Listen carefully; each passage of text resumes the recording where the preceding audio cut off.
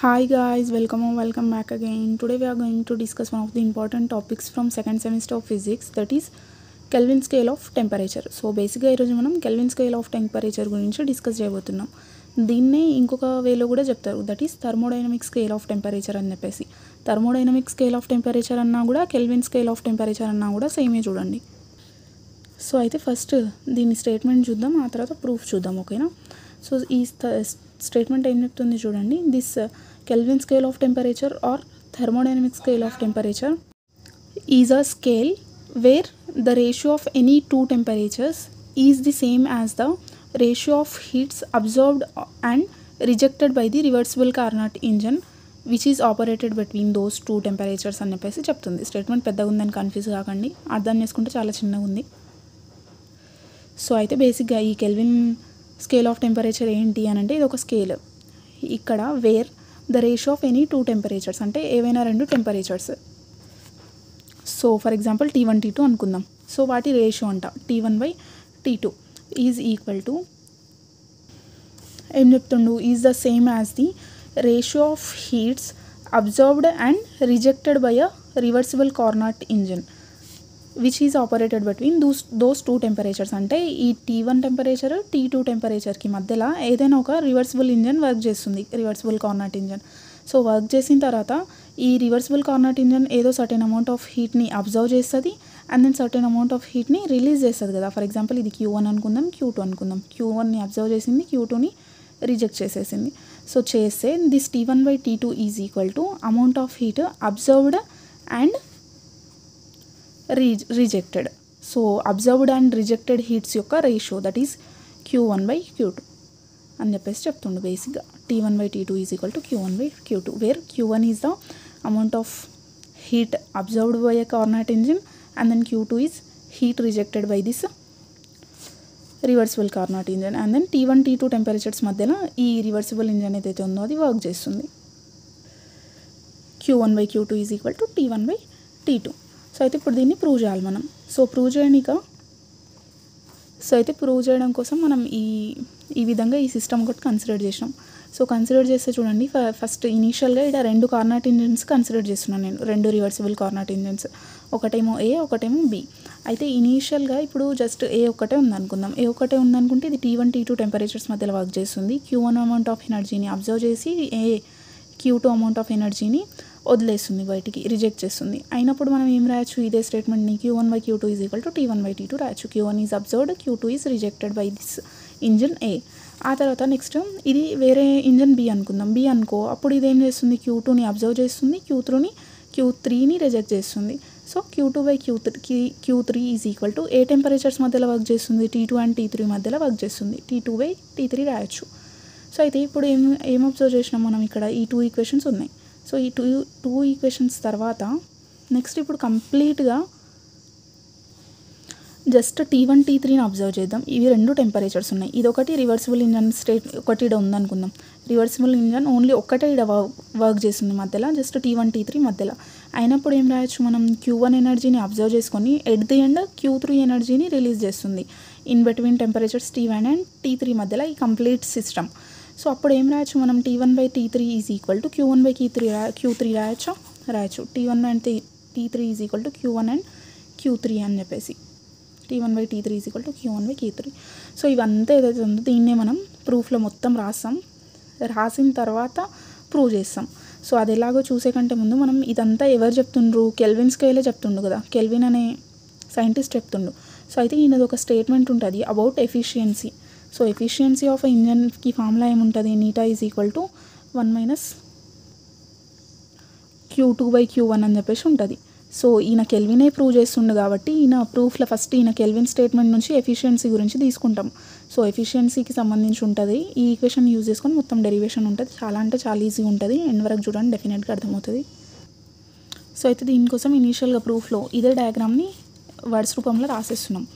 So దీనికంటే ముందు first kelvin statement రాసి ఈ డయాగ్రామ్ని ఎక్స్ప్లెయిన్ చేసుకుందాం. అయితే కెల్విన్ స్టేట్మెంట్ ఏం చెప్తుంది అని అంటే చూడండి, కెల్విన్ స్టేట్మెంట్ని యూజ్ చేసుకుంటామని చెప్పినా కదా. కెల్విన్ స్టేట్మెంట్ ఏముంది అని అంటే, according to kelvin statement efficiency of a reversible heat engine working between two temperatures is a function of 2 temperatures only and is independent of nature of working substance.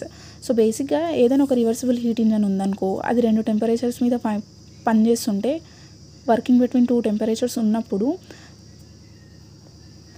దాని efficiency నీటా ఏదైతే ఉందో it is a function in terms of those temperatures అని చెప్పేసి చెప్తుండు. అంటే చూడండి, బేసిక్గా ఇప్పుడు ఇదొక ఏ అనేది ఒక రివర్సిబుల్ ఇంజన్ కదా.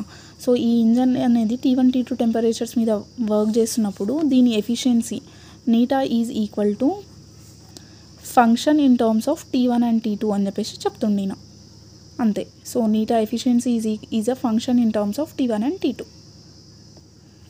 సో ఇప్పుడు మనం ఫస్ట్ ఇంజన్ ఏ ఉంది కదా, దీనికి ఈ ఎఫిషియన్సీ ఫార్ములాని రాయడం కోసం consider a reversible heat engine A absorbing Q1 amount of heat at temperature T1 and rejects the Q2 amount of heat to the temperature T2 at sink. So బేసిక్గా ఏం లేదు, ఇది ఒక ఏ అనేది రివర్సిబుల్ హీట్ ఇంజన్. ఇది T1 temperature దగ్గర Q1 observe చేస్తుంది, Q2ని T2కి వదిలేస్తుంది. T2 is nothing but the sync అని చెప్పేసి చెప్పొచ్చు. అయినప్పుడు అకార్డింగ్ టు కెల్విన్ స్టేట్మెంట్ మనం ఏం రాయొచ్చు, efficiency నీటా is equal to function in terms of T1 T2 రాయొచ్చు. ఆ తర్వాత దానికంటే ముందు ఈ ఎఫిషియన్సీకి ఏదో ఒకటి ఫార్ములా ఉంటుంది మనకి, ఏంటది 1 - Q2/Q1 అని చెప్పేసి. So efficiency 1 - Q2/Q1 is equal to F(T1 T2) రాయొచ్చు. సో ఇప్పుడు నేను దీంట్లో ఏం చేస్తున్నా అనంటే ఈ Q2/Q1ని RHSలోకి పంపించేస్తున్నా, ఈ Fని LHSలోకి తెస్తా. F ఇక్కడ పాజిటివ్ ఉంది కాబట్టి ఇక్కడ వస్తే నెగిటివ్ అయిపోతుంది, that is 1 - F(T1 T2). And ఈ నెగిటివ్ Q2/Q1 RHSలోకి వచ్చేసి Q2/Q1 అయిపోతుంది. సో ఆ తర్వాత ఇప్పుడు నేను దీన్ని రివర్స్ చేసేస్తున్నా, రివర్స్ చేస్తే ఏమవుతుంది, Q1/Q2 అవుతుంది, is equal to 1 - F(T1 T2) అని చెప్పేసి రాయొచ్చు, which is completely a function in terms of T1 T2 కాబట్టి డైరెక్ట్గా F(T1 T2) రాసేసినాం. So let it be equation number 1. So now we consider another reversible heat engine B absorbs Q2 heat at T2 and rejects Q3 at T3. So same వేలో ఇప్పుడు next ఇంకొక B అనే Carnot engine consider చేసినప్పుడు Q2ని observe చేస్తుంది at temperature T2, Q3ని వదిలేస్తుంది at temperature T3 కాబట్టి. So అది కూడా ఫైండ్ అవుట్ చేస్తే మనకు సేమ్ వేలా ఇక్కడ Q1 ప్లేస్లో జస్ట్ Q2 ఉంది, Q2 ప్లేస్లో Q3 ఉంది కాబట్టి ఇట్లా రాయొచ్చు మనం, Q2/Q3 is equal to F(T2 T3) అని చెప్పేసి డైరెక్ట్గా. Let it be equation number 2. So similarly for a reversible heat engine working between temperatures T1 and T3, same వేళ ఇప్పుడు కంప్లీట్ సిస్టమ్ని కన్సిడర్ చేసినప్పుడు ఇప్పుడు ఈ కంప్లీట్ సిస్టమ్ని కన్సిడర్ చేసుకొని which is working between T1 and T3కి ఏం రాయొచ్చు మనం, Q1/Q3 is equal to F(T1 T3) అని చెప్పేసి రాయొచ్చు. Let it be equation number 3. So ఇప్పటివరకు మనం ఏం లేదు, చెప్పుకుంటా సేమ్ థింగ్ రాసినాం, ప్రతిసారి ఒకటి అబ్జర్వ్ చేస్తుంది ఒకటి రిజెక్ట్ చేస్తుంది, వాటినే ఈక్వేట్ చేసుకుంటా.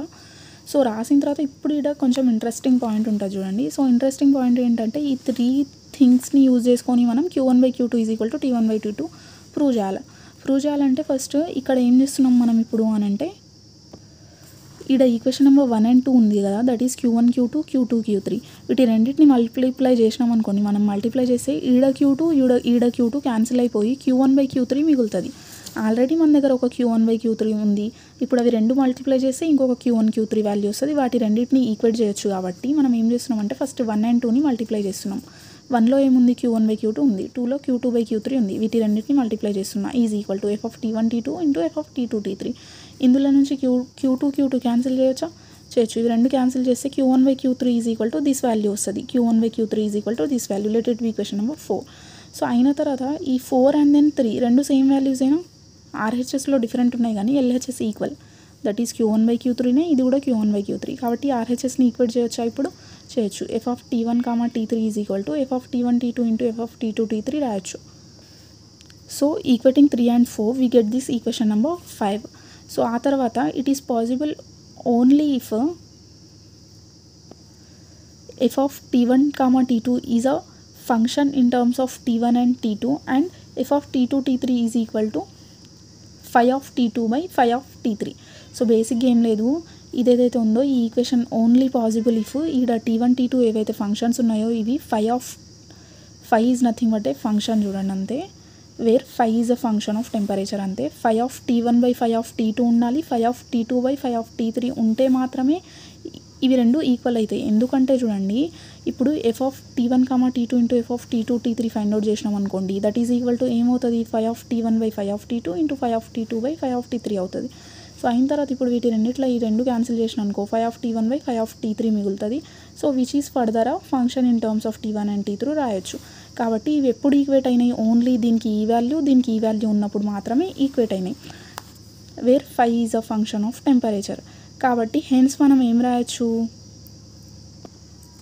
Q1 by Q3 is equal to F of T1 T3 ఉండే కదా. సో ఇక్కడ ఎఫ్ ఆఫ్ T1 T3 ఉండే Q1 బై Q3 వాల్యూ. అయితే F of T1 T3 value ఏమని తెలిసింది మనకి, ఫై ఆఫ్ T1 బై T3 అని తెలిసింది ఇక్కడ, ఫై ఆఫ్ T1 బై T3 అని చెప్పేసి. So phi of T1 by phi of T3.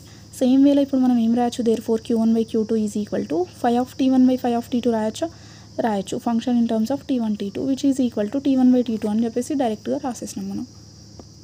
Hence kelvin scale of temperature is proved.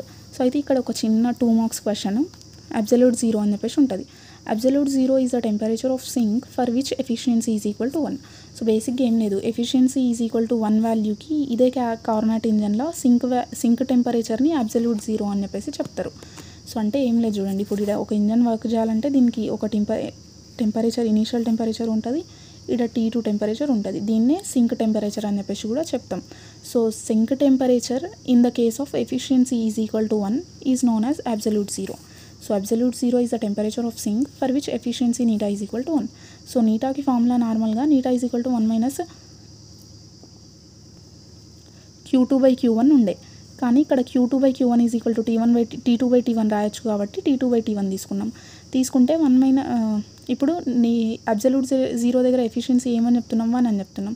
So 1 is equal to 1 minus T2 by T1 అయినప్పుడు ఈ1 cancel అయిపోతాయి.